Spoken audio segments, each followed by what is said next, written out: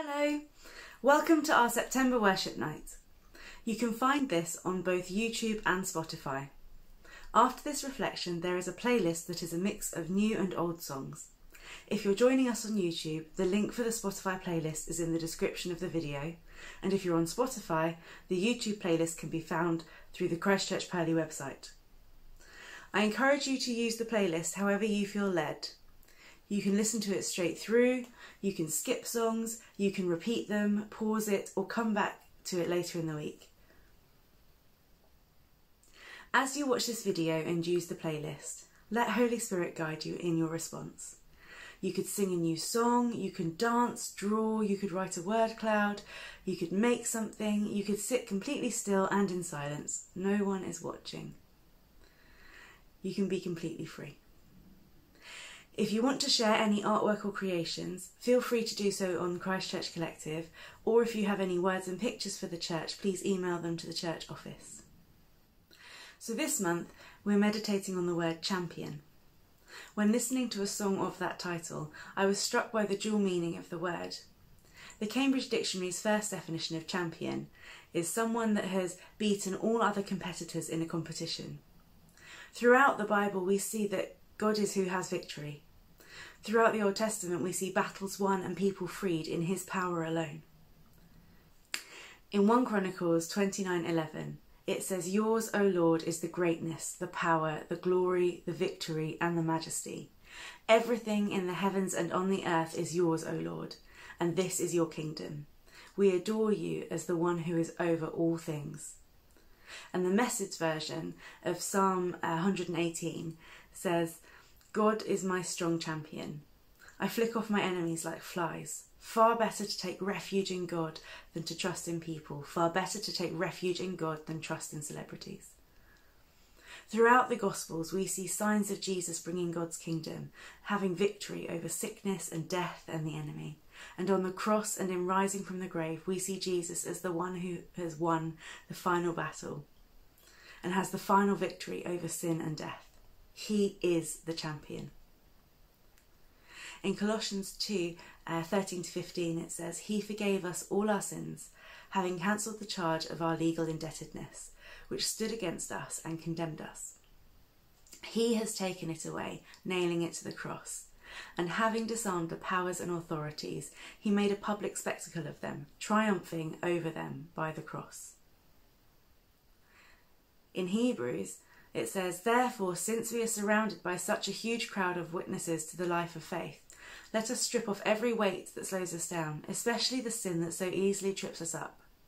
And let us run with endurance the race that God has set before us. We do this by keeping our eyes on Jesus, the champion who initiates and perfects our faith."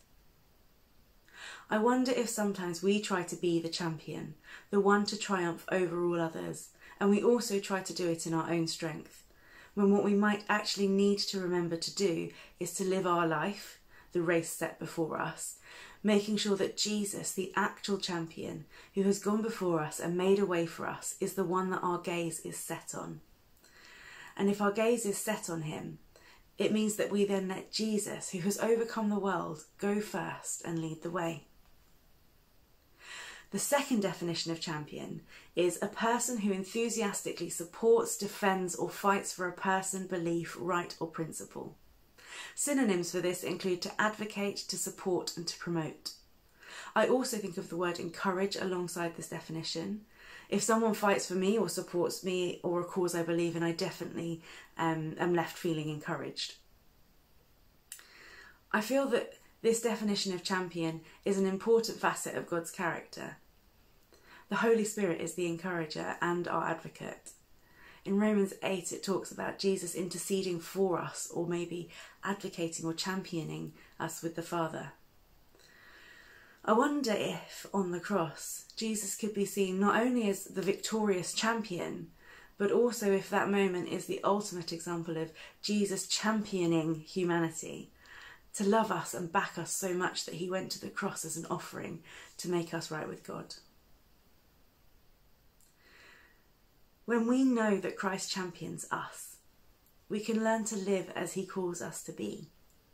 Chosen, beloved, child, heir, friend, sanctified, and so many other things. We are also called to champion each other. John 15 says, "My command is this, love each other as I have loved you.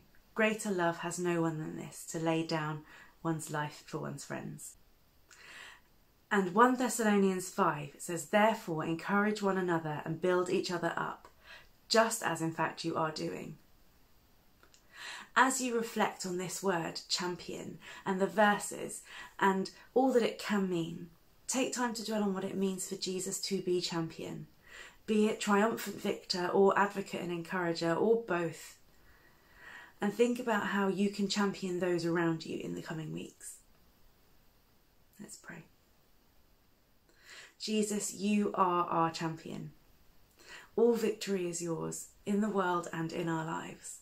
Thank you for saving us. Thank you that you intercede for us and that we are made new in you.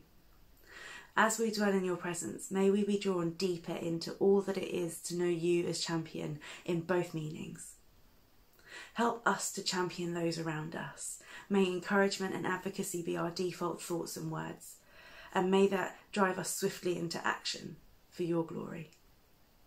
Amen.